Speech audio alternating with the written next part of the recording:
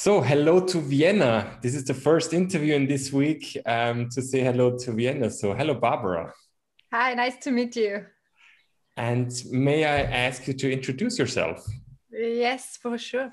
My name is Barbara Buzanich-Pöltl. So I'm the oldest of 5 siblings. So maybe this is important as well when we come to improvisation. That's why I tell you that too. And so what am I doing and why I'm here? So my main role, I would say so, and I have a lot of roles, is that I'm a consultant, a systemic consultant for organizations. So I do organizational development at Beratergruppe Neuwaldeck. And there I'm focusing on change management, transformations in organizations. And as well, I'm managing partner at Neuwaldeck. So I know how it is to lead a company as well, or lead, I would say, we are self-organized. So we have a lot of experience with holacracy.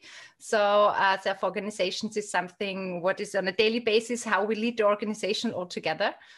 And this is also a big learning field and a role which is very interesting. And we have talked a lot about it already, so you know it.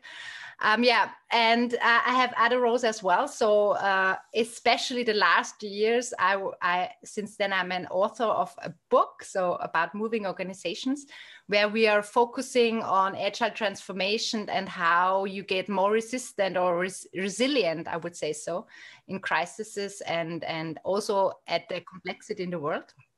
And at the same time, I do a lot of speaking as a speaker about this topic. And as well, there I have a special topic about gender equality. So this is something which I really love to do, how you can develop organizations on a structural basis. So this is where I'm focusing that. And then I have some private roles as well. We have talked about it already. So I have a mother of 2 teenagers. So interesting, my girl gets 17, has her birthday today, 17 today. So interesting time for me as well. So these are my main roles, I would say so at the moment. That sounds like a moving life, let's put it that way. Yes. So you said you're a self-organizing company, and I heard, holacracy and roles. Could you explain what that means for people who are not in self-organizing organizations? Yeah, what does it mean? So on the one hand, I would say we are purpose-driven. So what leads us is our purpose, and to bring this purpose into the world. This is on the one hand, I think, which is very important when you talk about self-organization. And the second thing is, so we distribute leadership and power in our organizations to all the people who are in the organization. So it means we have a lot of roles, and each role has the power to lead, I would say so, in a different way. And we are really practicing on a daily basis, I would say so, how you come into the roles, how you execute them, how to prioritize what is the best next step. So this is something where I think this is really important. And this is also a topic of today. Maybe we are not focusing self-organization, but what you learn in self-organization is how to deal with roles and how to switch roles. And I think there we are already in the topic, into the topic itself, what it is about. And agile transformation is a part of it. So that's an important part. And honestly speaking, it's really always, we learn a lot every day, I would say. So what you cannot expect. Yeah. So it's a really new experience where I would say, think leadership in that way is totally different as you have done it the past 150 years. So it's less hierarchical, but you have to learn how to deal with stuff in another way. So challenging. Yeah, so in chess, sometimes they say it's a minimal structure. So there is freedom within structure. So there are some clear roles or genres in chess, but then you have the full autonomy. And it sounds a bit like that. So are there similarities in what is clear and fixed and what is open? Definitely. There, especially in holacracy, so there are different models how you can organize your organization in a self-organizational way. So But in holacracy, you have a constitution where all the rules you have to apply in the organizations are really written down, and you have to underwrite it. So it's like a contract, and these are the basics how you deal in your organization. Especially there are special meetings, how you deal in roles, which kind of domains and accountabilities you have in your roles, and we call it how you process it. This means how you develop it on an ongoing basis, because this is something what is key in self-organization, that you develop on an ongoing basis. So to the changing environment, and as well the things where you see and you need to adapt. And it sounds to me that you yourself tried out, you experiment that. And I guess then you try to also support other organizations to have this transformation. So you mentioned agile transformation. So why do organizations need this agile transformation from your point of view? This is something what we were really focusing in our book as well. So we think agile transformation is the answer of adapting to the complexity in this world. So organizations now have really a lot of challenges. They have had them in the past as well. But at the moment, the complexity and the digitalization is going faster and faster. And the structure from the past 200 years does not support this kind of ability to really adapt on an ongoing basis. And that's why from our point of view, organization really needs a game changer how they organize themselves. And the agile transformation is really focusing on which kind of abilities does an organization need. And we think it's agility, but not just methods. It's about really finding a new way to operate as an organization and really to adapt on these ongoing changing things. And this is really also a challenge, I would say, so for the people who are in the organization, because the whole structure, does not work anymore, or the most of the time. Yeah. So it sounds to me like a real change. So not just, change a bit, or there's a merger or different branding, but as you say, it's the way to operate. Yes. And when you're saying like the last more or less 200 years, there's organization more in a hierarchical perspective, and now they change it to a more agile or adaptive system. How do you do that? I mean, it sounds like a lot of effort.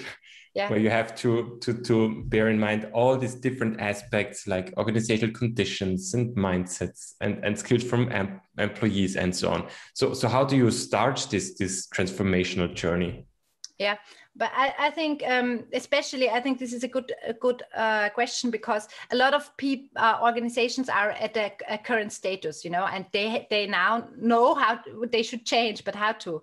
And I think the good thing is that you just can start at a specific point. And the other hand is, if it is a real agile transformation, you really have to adapt on every level in your organization. So each the roles, the areas, and how you can do that. We have found 9 levers how you can approach it. For example, how you deal with decisions, or how you use your culture as a point of reference and what you would like to change, or how you deal with roles, for example. So we have found 9 levers where we say, there you can start.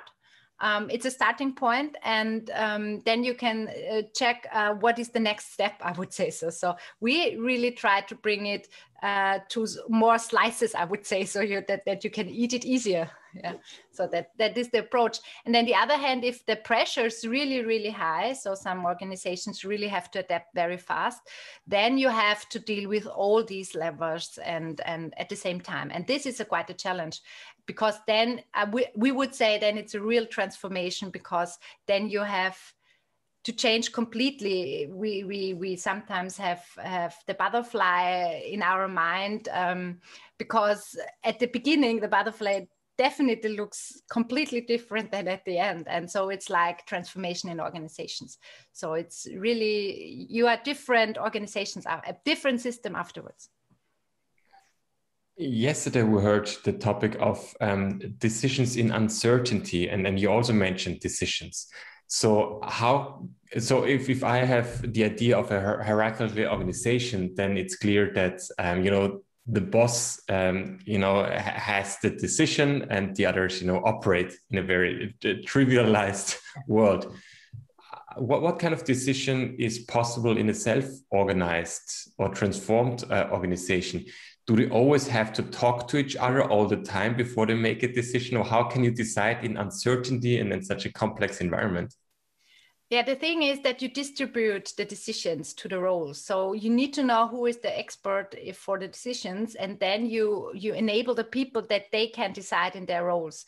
What means that you have to realize in which situation, who is the expert in which situation, and then step back, go forward, and that the thing is you always clarify who is responsible at the moment. Yeah, this is something on an ongoing basis where there are extra meetings, we call it governance meetings, where we clarify who is accountable for what.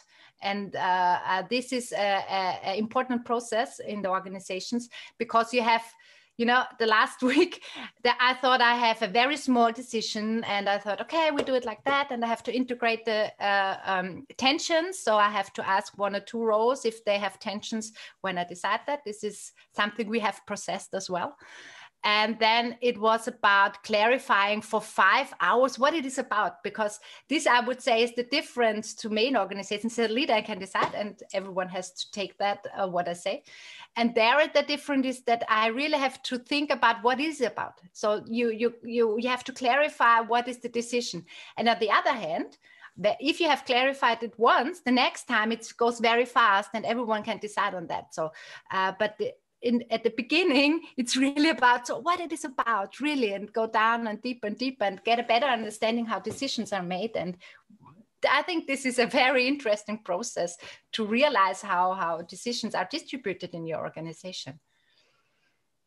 Let's assume that you work with a company over perhaps a year or 2, and they really transformed to an agile organization.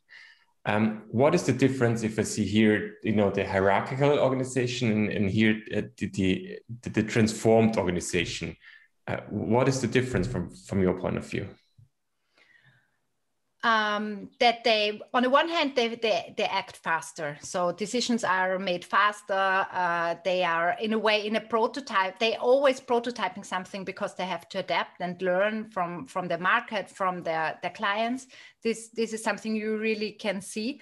What is also different is, from my perspective, that the teams are more different. There are different perspectives, a different person. There are interpersonal relations as well. So there are a lot of differences in the teams, and they are moving as well. So there are less constant teams, I would say so. And at the same time, a very big difference is that maybe it's not that clear who is the leader. Yeah, you not realize it at the first moment. After an agile organization. So if you look at them from the outside. And what else is different? Yeah, I think that's the main things which are different. So I really, yes, and there is more communication. So there is more talking how we do that. So it's more common that you get in contact with other areas in the organization as well. So if I imagine myself such a condition, what kind of skills and mindsets are helpful in these environments to decide faster, to communicate more, to have specific roles? What would you expect from employees, or what do they need, to work in this environment? The funny thing is, when we come to that point, we always say we take the rules of the improvisation theater, because this is what we are training with the people as well. Because what I would say is, as a person in an agile organization, you have a lot of opportunities. On the one hand, things to learn and very interesting. And on the other hand, it's really also, Yeah, challenging because you always have different situations, and there you need to be present in the situation or in the role. You have to switch roles very fast. So you need to learn how to be present in a role, how to focus, how to switch in different situations into different roles, as well dealing with mistakes and errors. If you prototype something and you always discuss about errors a lot, or you have not the chance to discuss it because you're afraid of it, so this is a big difference. So this is very important. So we have to work on the failure culture, on the mistake culture a lot as well. So this is something, especially I would say in Austria and Germany, is a hard thing because they're very precise and there are no mistakes very often in organizations, or they're not allowed, let's say it that way. So failure culture is something what we have to focus as well a lot. And yeah, there are a lot of exercises we do with them and how you can apply that in your daily life. So there are a lot of things you have to learn there. And what is important from my perspective is that you as a person have always a home base, so where you are connected with people, and that's why we also invest more in the social aspect. We call that tribe space in self-organization, so that where people connect, where people have reflect about their collaborations, how it works and how they can develop, because this is very important as well.